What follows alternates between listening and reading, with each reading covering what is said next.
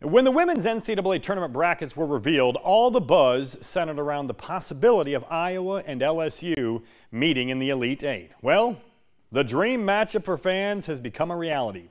Keith Murphy has more on Monday's showdown.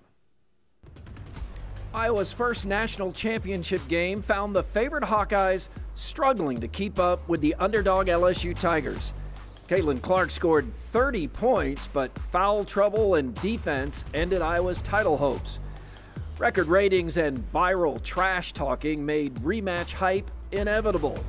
And here it is. I think it has been a long-awaited rematch, and I was saying earlier how last year, you give your heart and soul into something that means so much and you come up short. It's a feeling, it stings, but I think we've all kind of wanted that game back and, wanted the rematch. You got to respect greatness. I think Iowa is great in their own way and we're great in our own way, so we understand that and the value that we bring to women's basketball and the joy that we're bringing to fans. LSU, Kim Mulkey is a heck of a coach. Angel Reese and company, Flagey, they're just a great team. And we're all really fortunate, I think, being in this era. I think it's easy to get hyped up for this game.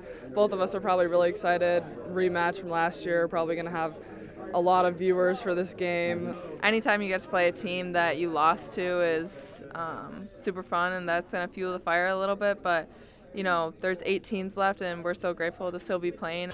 The rematch here of last year's title game will attract a huge audience. It features a transcendent superstar, the defending champ, and the perceived rivalry of Caitlin Clark and Angel Reese. Now, between the lines, those two will go at it, but outside the lines, it's nothing but respect. If my teammate right here went to play for another team, I'm going to be competitive. I'm going to talk trash to her just because I'm super competitive, and that's what we do. But off the court, we're going to kick in and have fun. So I think that's a part of the game, and just trying to normalize, like, trash talking is okay, but not taking it personal off the court.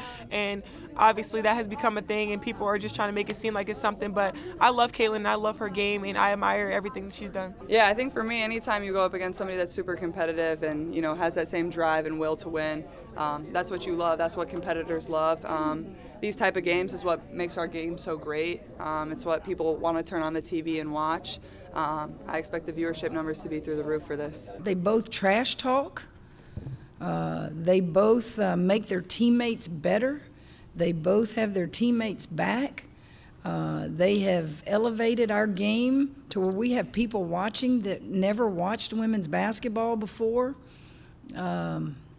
Yeah, those are tough women.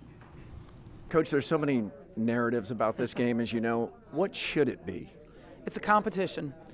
Pure and simple, it's a competition between two great teams, and all the other narratives need to go out the door, and we just need to focus on the task at hand. Ready or not, Iowa, LSU, Part 2. Hawkeyes hope for a different ending. In Albany, Keith Murphy, WHO 13 Sports. Thank you, Keith. Iowa and LSU, the rematch of last year's championship game Monday night, 6:15. Winner heads to the Final Four.